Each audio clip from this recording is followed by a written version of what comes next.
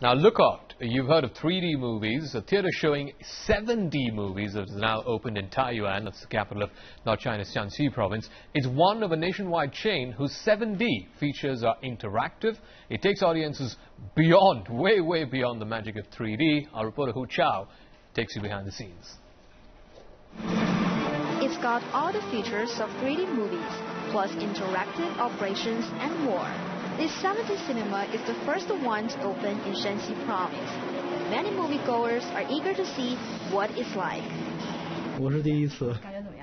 It's my first time to experience a 7D movie. I feel it's quite exciting. It is my second time to come here. I like it very much, especially the part of riding a roller coaster.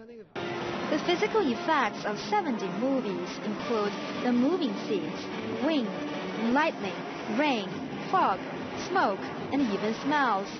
Pictures of the audience during the movie are taken and printed. Well, as a matter of fact, this kind of 7D movie is more like an interactive game. Its most distinguishing feature is the engagement of its audience. Like this electric gun, you have to use it to shoot various kinds of targets during the whole process.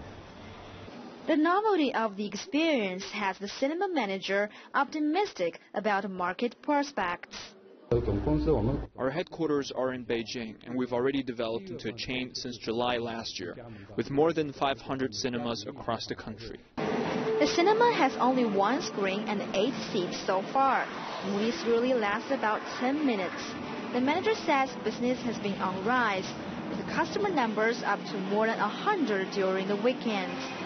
Without CCTV, Taiyuan, Shanxi province.